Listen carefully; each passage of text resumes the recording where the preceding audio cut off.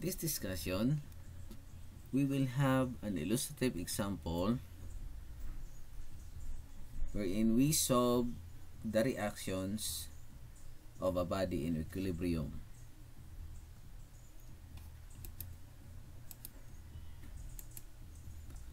Okay, so we have here a truss with supports at A and B.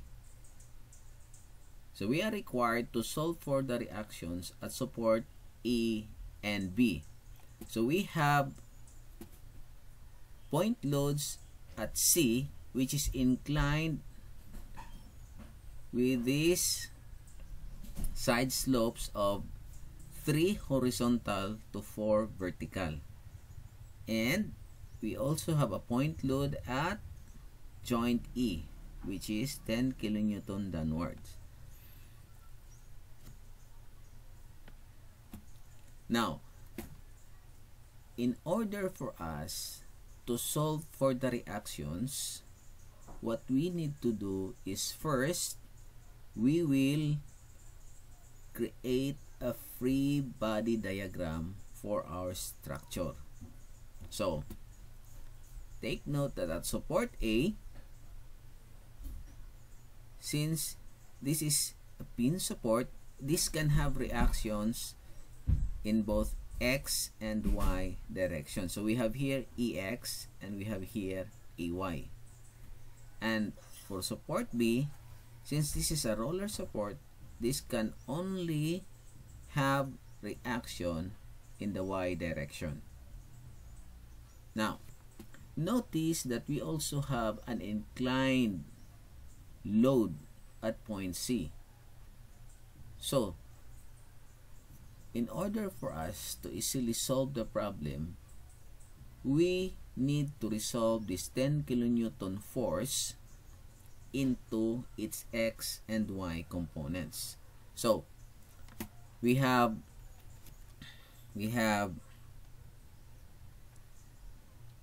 10 times 4 over 5 is equal to 8 kilonewton. Okay, so that is why we have this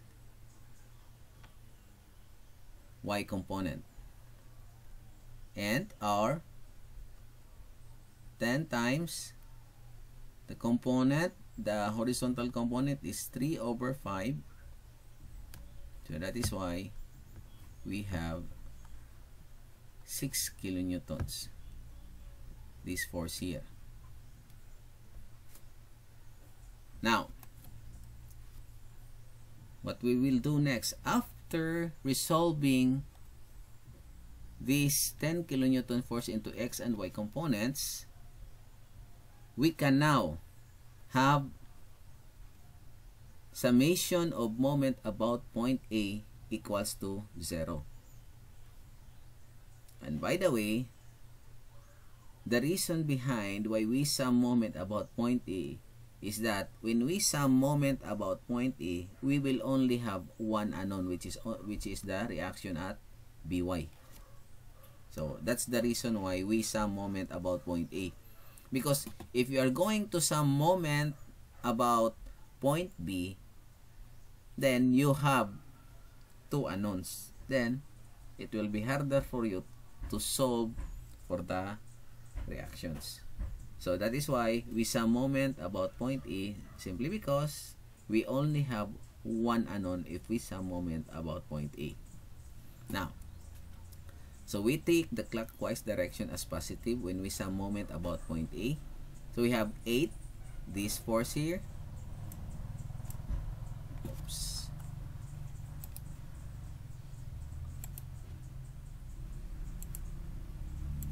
Okay, so we have 8 times the distance is 3. So that is why 8 times 3.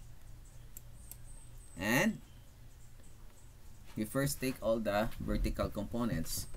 Then 10 times 3, the distance is 3 from point A.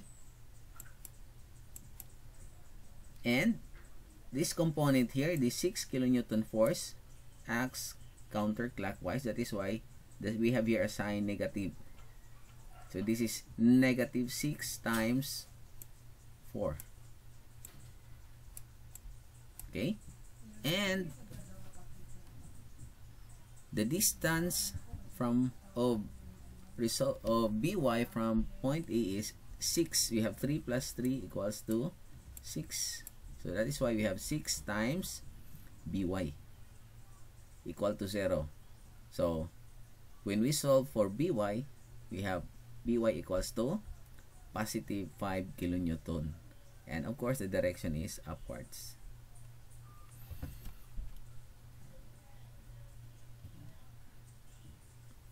Okay, so we have now solved for our BY, which is 5 kilonewtons. Next thing we do is we will use this equation, summation of forces along X, and we take the positive in this direction, going to the right. So we have EX minus 6 kilonewtons, because these are the only horizontal forces that we can sum along the X direction. So we have the answer for EX is positive 6 kilonewtons, which is acting rightwards. Okay, so we have here 6 kilonewtons. Okay, next. We already have reactions for EX, and what is lacking is only EY. If we will sum forces along the Y direction, we have our EY, which is acting upwards, plus 5 kilonewton force, minus, because this is acting downward, 8 kilonewtons, and minus 10 kilonewtons, because this again acting out downwards, which is equal to 0. And when we solve for our EY is positive 13 kilonewtons, which means that it is acting upwards. So this is 13 kilonewtons acting upward. Okay, so we have now the summary of our reactions.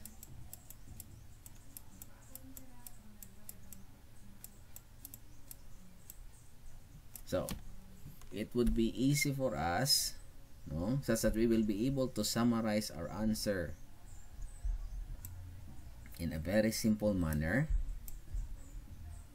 We will have these values here. EX is 6 kilonewtons, EY is 13 kilonewtons, and BY is 5 kilonewtons. So I hope you learn how to solve for reactions of a body in equilibrium. That's all, and thank you.